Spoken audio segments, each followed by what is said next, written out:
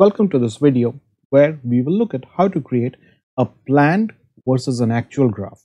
We will create a graph that plots the cumulative planned against the cumulative actual values. This graph will also be able to tell us if we are on target, and if not, will give us a visual indication of the corrective action needed in the form of a corrective rate. And all this by using some very simple formulae. The corrective rates are dynamic and will change based on the inputs that are provided for the actual work. We will start with this table that has the daily work values, both planned and actual. We can plot this in a graph. So select this, to recommended charts, and we will take the bar graph for now. So we can plot the planned work and actual work in a quick bar graph. But this graph does not give us an indication whether we are on track, and if not, do we need to take what corrective action do we need to take. To get this information, we will need to add 3 helper columns. So let's go back here.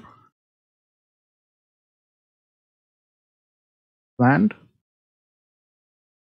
actual, and corrective. So here, these 2 columns would give us the cumulative sum of the planned as well as the actual. So we will start here by saying if we will use this column to sum the cumulative planned work. If C3 equal to blank, return blank, else give me the sum of the planned column, and we will just we will fix the starting reference by pressing F4 so that we can just quickly drag this, and now it gives us the cumulative planned work for this duration. Now let us do the same for the actual, but with a slight difference. So we will say here if actual work equal to blank, return an NA, else just say sum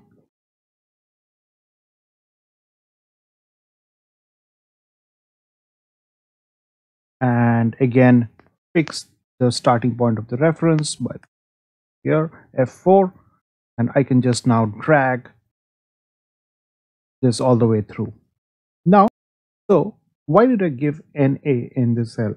So as you can see, for all the future dates in the actual column, instead of giving me 0, it is given, or blanks, it is given me NA. So this will avoid the future, when I plot it as a cumulative graph, it will avoid the future dates dropping to 0. Now let us try and plot this in the graph. So again, I will select data, I will select till the planned and the actual, I will remove the daily values and only retain the cumulative values and say OK. Then I will just right click and I will change the chart type so that it is now a line chart. As you can see, the chart is now slowly taking shape of what we are looking at. So if you remember, we had one more column here, which was the corrective column. So we will fill that up in a moment. Before we fill up the corrective column, we will need to calculate a few things. So the first thing that we need to do is the current progress. So what we will do is we will say equal to aggregate. So this takes 3 parameters. The first parameter that we are going to say is 4. Second, we are going to say 6. So 4 gives the max value, 6 will ignore the error conditions, and the third is the array that we want the maximum value. So we will say we want to give the array which of the cumulative values of the actual here. So, and we will say here. So this tells us that the current progress is 27 units of work has been completed. What is the max planned that we can get from this planned column? And again, we will do the same formula. Aggregate. First one is 4, which we want the max. The second is any error conditions. Then the third value is provide the array or the list of the planned cumulative total. So now we know that we have the current progress of 27 and we have to go to 50, and we now need to find the days left. The days left can be found out easily by counting the NAs here. So we can say equal to COUNTIF the range and saying n/a, which should give me 3 there. Now the required rate at which I need to finish my work is equal to my remaining work, which is this minus max plan minus current progress divided by number of days left, which gives me a required rate here. I need to complete my remaining work at 7.67 units of work each day. Let us now fill up the corrective column that we wanted to fill up. So this column will drive the corrective action that I need to take.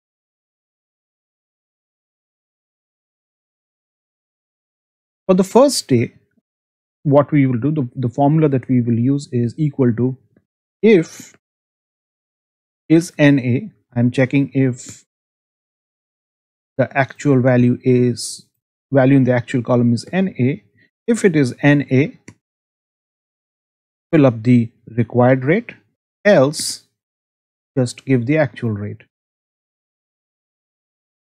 In the second cell onwards, I will just do a small change to the same formula, equal to if is NA, this value, then the required rate plus the value in the previous column, previous row there, comma, if not, value if false, give the F4 again. Before I drag this, I will fix the reference to the required rate by pressing F4. Now, if I drag this, I will see I will need to be complete 34.66, 42.33 on day 9, and I will reach 50 on day 10. Just to make it a little nicer to look at, I've just changed this. Let us plot the corrective column on this graph. So let's go to the graph, right click, select data, go to the chart data range, select the data till the end of the corrective column. Now let us deselect the first two columns which we do not need and press OK. Now as you can see that the planned and the actual and the corrective, all three have come, but we are seeing only two. We are not seeing the actual here, but we wanted to see both. So if you see this, it's a very quick fix. So just right click and again go to select data, and in this scenario what you will do is you will highlight the corrective and just move it up. Then you will be able to see the actual till the current date, which is day 7 here, and from day 7 till day 10 you would be seeing the corrective values, these 4 values. Just to make it look a little nicer, just let me right click this, format data series, and give it a dash type. So as you can see that the chart is now almost similar to what we were seeing. The only thing that is pending is the corrective rate. To do that, we will add another simple formula, which is a text concatenation formula, where we will say equal to the text that you want in the chart, like the required rate,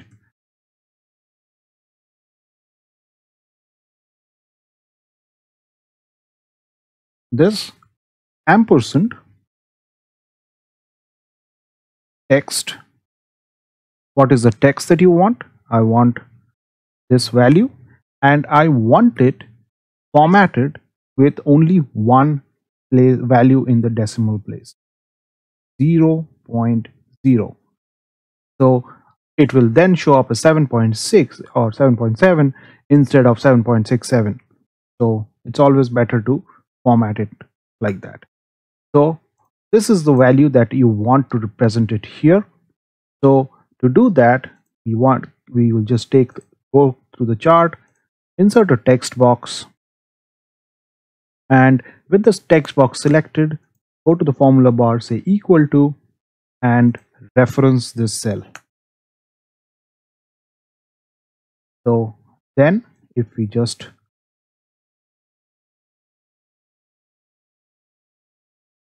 make it a little bigger, and we now see that this value has come here. If we change the value, say for example on day 7 it is 8, and then we see that the rate has changed, and on day 8 it is again 8. You see that the rate keeps changing and your graph keeps updating dynamically. Now that we have the required rate, we just need to add a chart title, say planned versus actual, and we are now ready. So we have been able to, from this table which had the planned and the actual work on a day-by-day basis, we have managed to create a planned versus actual cumulative graph, and have also provided the corrective action required if on track, and the rate at which you need to do the corrective action, and all of that dynamically. So hope this video was useful to you. Do let us know in the comments if you face any issues while implementing this method. Thank you and have a wonderful day.